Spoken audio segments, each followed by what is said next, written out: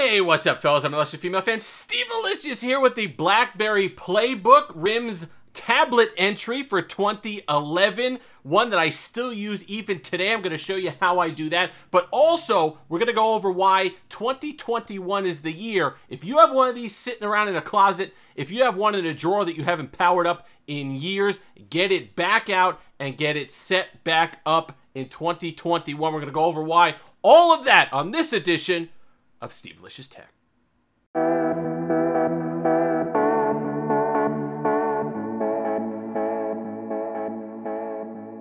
And we're back as always. Thank you so much to all the new subscribers, inching ever so close to 2,830 as of the taping of this video. If you love it, all the BlackBerry stuff, go ahead and give that subscribe button a tussle. It certainly means a lot to me. So the PlayBook, a mid-early 2011 release from Research in Motion. Rather nice piece of hardware, a contemporary of the iPad 2, and to me, that's where the comparison should stop. Yes, they're both tablets, they're both portable form factors, but the use cases for both couldn't be more different.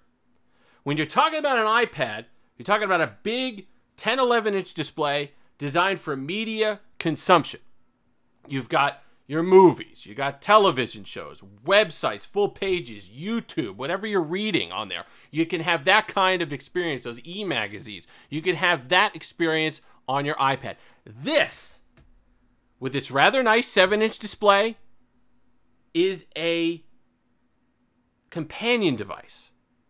This is a productivity device. This is not meant, I don't believe, as a standalone.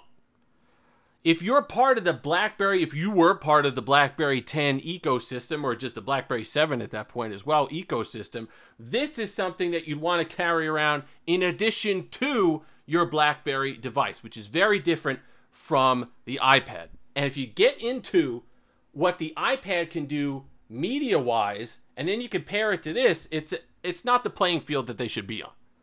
This can do media. It does video. It does music you could put on there as a headphone jack. Quite nice. 1080p display. A little small, 7 inches, but then again, we're going to get to why that is. It wasn't a perfect device at launch. It was a little on the slow side, but given what it was going to be used for, it wasn't the end of the world. They had some price issues as well. It wasn't necessarily priced as a companion device, but when they lowered it, they sold quite a bit more of them. And then there was the email debacle where they didn't have a standalone email on there. And that really reminds me, that's like when you got a group project, right? And there's a portion of it that everyone thinks everyone else is responsible for. It's like the email. I thought Tommy was doing that. I thought Chris was doing it. I thought Lisa was doing the email. And then you realize nobody did it. And you're like, oh, we got to ship all these units. We got to go gold master on the software. We don't have it. We'll send it out later. Don't worry about it. Third parties will handle it. It's fine. No big deal. But let's talk about what it actually had and what I use it for and what it can be used for. Think about the time period. If you're 2011, 2012, 13, you're dealing with BlackBerry Bold 9900s. You're dealing with 2.7-inch displays, 3-inch displays. So if you have something like this and you're going to be in your office for a while, or let's say you're done for the day and you're at home, you basically take this off the cradle, you connect it with BlackBerry Bridge, which we'll show you in a moment, and you're able to do everything that you could do on your smaller device, but you're giving your eyeballs a break. You've been staring at that smaller screen all day. And listen, it was great at the time. It was a portable form factor. It was awesome to hold in the hand. It was very convenient. But if you're home sitting around, you're in your office, or you're on the bus, or you're on a train, pull this out. And you could do the same thing, send your messages, send your emails, go through your BBMs, but do it on a nice, large display. And unlike an iPad, where that's a commitment when you want to bring it somewhere. If you want to bring your iPad, it's essentially the footprint of a laptop. The first one was a little on the heavy side. You have to put a case on it. It's fragile. And you really have to make a decision when I get to the other end of where I'm going. Do I need this iPad or not? This, you don't need that. It's rugged, okay? It's got the back of what you'd feel like a BlackBerry Passport has. that rubberized material that was so great on BlackBerries. Durable. You could throw this in a messenger bag, throw it in a backpack, not have to worry about it, not have to worry about whether you need it or not. It's a great presentation machine. You have HDI, mini HDI out. So you were getting video out of this thing, which was a major advantage for business presentations. You bring this to a meeting and you have your PDFs on there and you could go to town. So it did have some utility other than just some media consumption device. Lot of companion apps that you could have on here that worked wonderfully. Now, we're going to show you what I do with it. I take it off my cradle, which, by the way, I got. See, I got this new old stock on eBay for about 40 bucks. I think it was about 4 years ago. And at the same time, I went on Amazon. I got one of these guys. Well, it's very dusty guys, but I got one of these. The magnetic charger at the bottom, you can see how there's two ports there.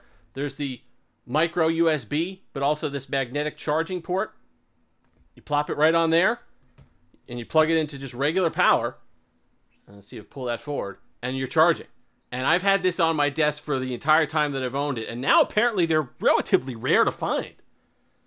People are having a hard time for this, but 16 bucks, I was lucky enough to get it on eBay, and I love it. Rubberized bottom, and it's able to hold there just fine, but keep this charged up. So, we've got the playbook.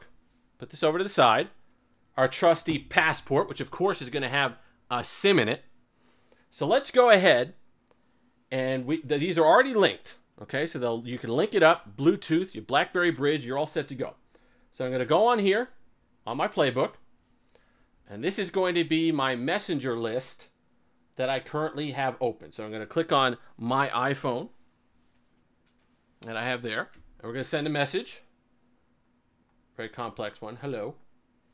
All right, and then we're going to go ahead and send that. And then we're going to wait over here. And there it is. And we got the message. And that's connected, and that's sending that through my passport that has the SIM in it, and you link it up. So it's essentially iMessage for the BBOS user environment, which is really neat. And this was before iMessage, by the way. iMessage was iOS 5, I think. So this was a lot of stuff that you find in BlackBerry OS you found well before other places. You know, someone left a comment last night on one of the videos, I think talking about the Classic, about how, at the time, everybody made fun of the swipe gestures that BlackBerry was using in their OS, and now look at where we are today. It couldn't be more true. You know, you got to Android 10 for swipe gestures, and then you had iPhone 10 for your swipe gestures on iOS, but this was happening well before that, and just as intuitive then as it is now. So there were a lot of features in BlackBerry OS that were ahead of its time. And that one, the BlackBerry Bridge, is one of them. Because that, to me, is awesome. And it's instantaneous. If I get a message back, so let's go ahead and send a message back from the iPhone. And you're going to see how quickly it comes back up. I'll send hello back. There you go. And I just sent that. We got the message. You got the little notification, LED notification. So if you have it up on your desk like I do on the charger, you can see right away if you have a text message or an email. It's still the BlackBerry World still works. So I have the Crackberry forums on there. I have Reddit on here. Both of those work well. You can connect it to Wi-Fi. There was the LTE version. This is not that, but works well here. Kind of scroll through. Reddit, you could sign in just fine. Your BlackBerry World apps are going to work that still work on it just fine. So it gives some utility even today. It's just a cool thing to have because of the build quality. If you're still using BlackBerry OS, you can link it up. But the reason why you want to power one of these up right now in 2021 is because come next year, January 4th, they're shutting down the servers. And if you haven't powered this guy up in a while, the tendency, at least on mine, is that when it's powered off for a long time, and even if you try to plug it in, it gets into a boot loop. The OS corrupts, and it just gets this endless cycle, and you'll never get it booted up again. But the great thing is because it's still sort of supported, the servers are still on. You could get the BlackBerry Desktop Companion app on your PC.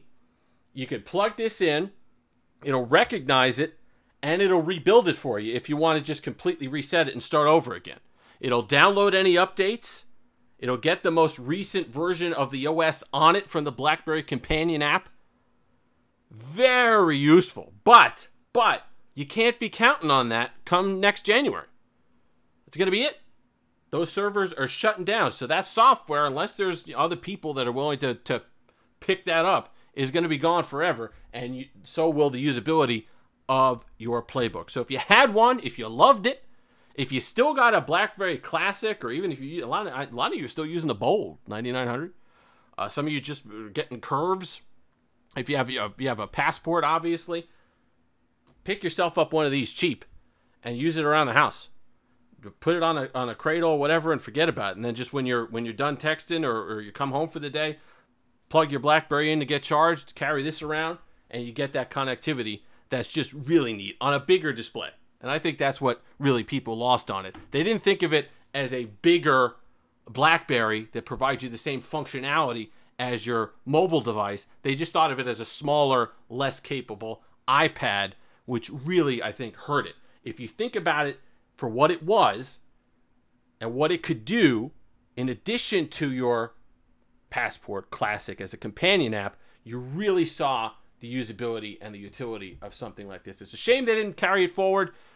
Shame they gave up on it as soon as they did. Would have been interesting to see future versions of it with BlackBerry 10 and what they could do, and maybe adding some Android apps in there. But this is what we have. Pull it out of the closet. Get it out of that drawer.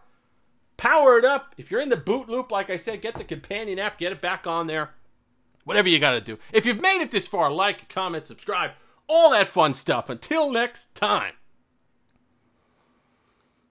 Have that Steve-licious day.